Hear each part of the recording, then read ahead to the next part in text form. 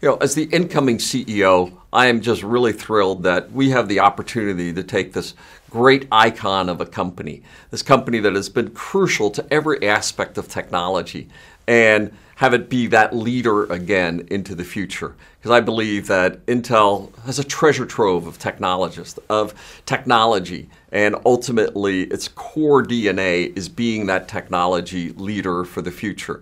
And I'm just thrilled as a technologist, as a geek at heart, to be able to be in that leadership role to help bring the passions, the history, the opportunity of this great company forward as never before. Our best days are in front of us.